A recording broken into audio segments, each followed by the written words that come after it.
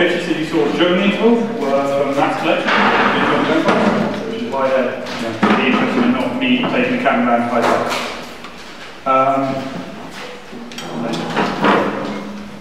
So next up, we've got kind of three talks that really fit nice together. So Gavin's going to lay the groundwork, and then it's going to be built on by a couple of other guys explaining how they're using that kind of framework. So Gavin from Fauna Flora. Everyone wants to say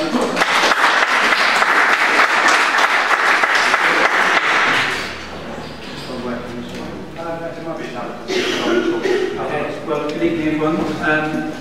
I'm Gavin Shelton, I work for Fauna Flora International, and I was just talking about FFI to somebody who was there in the break, and they were asking a bit about FFI's history, and actually we were founded in 1903, so we're the world's first international conservation organisation. Believe it or not, originally we were called the Society for the Preservation of the Wild Fauna of the Empire, which tells you something about the roots of conservation. And our founding fathers had created a number of different protected areas in Africa, including the Serengeti, improved the national parks. If you're interested, we're talking a bit about logos. If you're interested in FFI's logo and why it has that creature in it underneath. The fauna part there is an oryx, which FFI was famous for bringing back from the brink of extinction in the 60s. But FFI really has been around, as you see, for a long time, and so therefore responsible for bringing about a lot of the kind of modern day infrastructure of the conservation movement. Today we work in about 40 different countries on about 140 different projects. I'm going to upset Matt now by talking a little bit about the scale of the challenge, and I agree about common cause and the fact that we need to communicate more positively about conservation. But there are some hard facts, and one of them is that biodiversity loss is occurring about 1,000 times the background extinction rate at the moment. Last time that happened was about 65 million years ago when dinosaurs ceased to exist. So it's a serious issue. Around 500 million people depend on coral reefs around the world for their livelihoods and for their survival. And also coral reefs protect those communities from adverse weather conditions, freak weather events. Yet 70% of those reefs are either gone already or threatened with destruction. Similar situation with primary forests. Unfortunately, about 6 million hectares of primary forest being lost every year, and the situation with mangroves is either about 35% have gone in just the last 2 decades. So the scale of the challenge is pretty enormous for conservation. And current solutions are really quite incremental as well. I think there would be agreement across the conservation community about that. So one thing we're clear about is that there needs to be a step change in the pace and the scale at which innovation for conservation takes place. And that's really the reason why we've started developing this initiative called Conservation Labs. Our purpose is to bring together a cross-sector community with access to the right information and tools to collaboratively develop solutions to conservation challenges, technology-based solutions. And I'm going to just run through the kind of core strategic aims of the programme. So the first one is it's actually all about community, and that's partly the reason for being here tonight, because we're really keen that the conservation community, and not necessarily by its own fault, but probably by virtue of the areas in which conservationists work, they're very remote, tend to be off-grid, tend to have very good access to technology, and the conservation sector has probably lagged behind other sectors to a certain extent in terms of technology deployment. So we're really proactively now looking to build an open community of conservationists and technologists, scientists, engineers, change makers, all over the world who share a deep commitment to biodiversity conservation. And just to outline some of those, some of the people that we're targeting for that community, it's also international development specialists, as I said before, data scientists, researchers, STEM students as well, open data pioneers. We're really, these are groups that actually traditionally haven't worked very closely together. So that's the first aim. So first of all, we need to bring together those different stakeholders and invite people to help co-create the project and co-create conservation labs. And that's part of why I'm here talking to you tonight, before we've actually kind of built our online platform, which is probably the next stage in the project, because we invite you to be part of helping us to co-create that. We're also really keen, and indeed it's essential, that we engage developing world technology and innovation hubs, of which there are now many, and they're springing up very quickly. Some are kind of dying quite fast, and some are thriving. Because we don't just build solutions to things in Cambridge, where we're based at our head office, or in Washington DC, or in other developed nations and cities. We're keen to see solutions come from the ground up, which is very much by approach to conservation. And part of this community development will be also creating opportunities for people to gather offline as well as online. Just to highlight some of the examples of the community that we're building. ARM, some of you will be familiar with ARM, a technology company who are the world's leading producer of microprocessing intellectual property. They're supporting us as core founding partners in conservation labs. Sorry, I should perhaps use the Cleanweb UK logo there, but the Cleanweb are very keen to engage with you guys in this as we go forwards. Open knowledge as well. I just got back from Berlin last week with other people. I know there's a few people here that were in Berlin, so good to see you again for the Open Knowledge Festival. And I know Dan's going to talk shortly about the hackathon against climate change in September that we're engaging with as ecosystems of nature, ecosystems of nature. This is an example, snapshot of a few different kinds of people we're engaging. Also, FFI has a network of over 300 partnerships that we work on already, and they range from governments to very small scale local community-based organisations in 47 of the countries that we operate in. So our model is very much about building capacity from the ground up and supporting people to develop their own solutions. So the second aim of Conservation Labs is just about actually having built this community and brought people together who share a commitment to biodiversity conservation. We want to utilise our creativity or the creative capacity of that community to develop some solutions, technology-based solutions to conservation challenges. So we're going to do that through a series of a range of different ways, one of which we'll be using open innovation. So we're putting out themes, challenges, open innovation challenges, and inviting people to participate in those. They might range from things like tackling illegal trade in wildlife. It might be how might we go about using technology to reduce the incidences of human-wildlife conflict, which is a big issue in many of the countries we operate in. How might we better manage marine protected areas using technology? So we'll put them out in themed open innovation challenges. The other way is hackathon, so I won't talk about that too much because Dan's going to talk about the September hackathon after this presentation. But a big part of it for us will be actually using compelling data visualizations as well. And that's where I hope this community can help us a lot. We really want to provide access to open data, open source software, to tell the conservation story in a really compelling way. I'm really with Matt when he talks about, when he spoke about how conservation, has a job to do to communicate effectively but not negatively. And we really want to lead with some really inspiring stories of how conservation can affect change.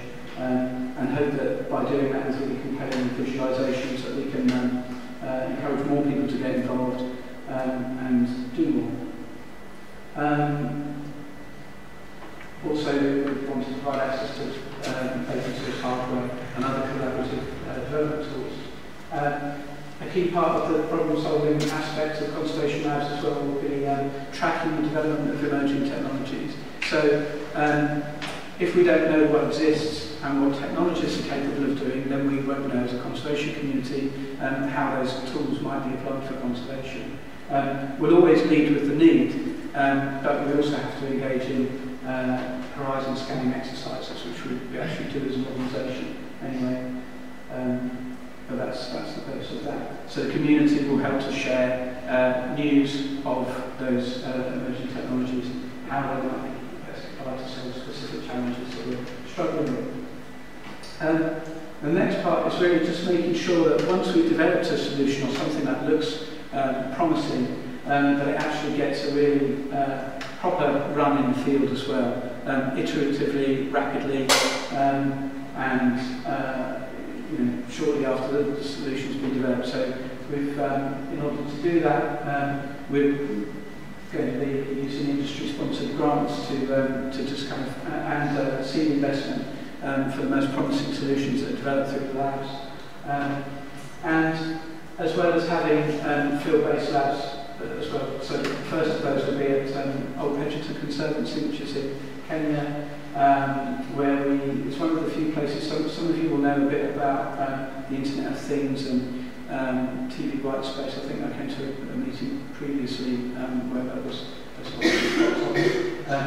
it's one of the few places where we're operating in Kenya where we have a license to use TV white spaces for ubiquitous broadband connection in very remote areas. So it gives us the ability to test all sorts of interesting kind of tech tools in a place where we really need to find solutions.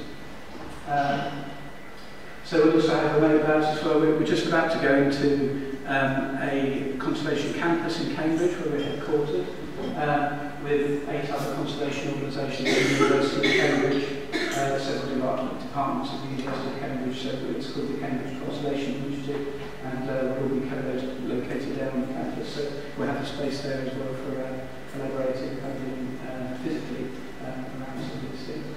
And also obviously virtual labs of our tech partners such as Arm and others that come on board the initiative. Finally, conservation labs is just actually more about its business model really, and making sure that some of these solutions that we develop through the labs actually get implemented at scale as well. So, we're obviously very concerned with the kind of field-based application of some of the tools. But once we hit on something that looks like it can have a significant conservation impact, then we're developing an investment fund that will enable us to take some of those promising solutions to scale. And part of that is about supporting local enterprise as well in the areas that we focus. So, whilst a large part of our work is about supporting local communities to develop livelihoods which are sustainable, enable them to develop a living without drawing too heavily or unsustainably on natural resources. It's quite feasible that if we can develop some tools locally in the areas that we work and give enterprise development support to help to enable people to get little tech startups up and running, then they might actually start to use that as an alternative source of income as well. So, two birds with one stone, not the right analogy for this evening. And the other thing there is just about providing an open platform. So we want the Conservation Labs platform, the online platform, to be fully open so that all of the data that's collected about what kind of impact the solutions are having is shared in an open forum, and the community that basically own the platform can see in real time what kind of effect these things are having, what the problems that we might be encountering, and we can develop them iteratively, collaboratively, so that we have the desired impact. And I think that might be one of yours specifically. And that's it. That's Conservation Labs in a whirlwind tour of what we're trying to do. So thank you very much.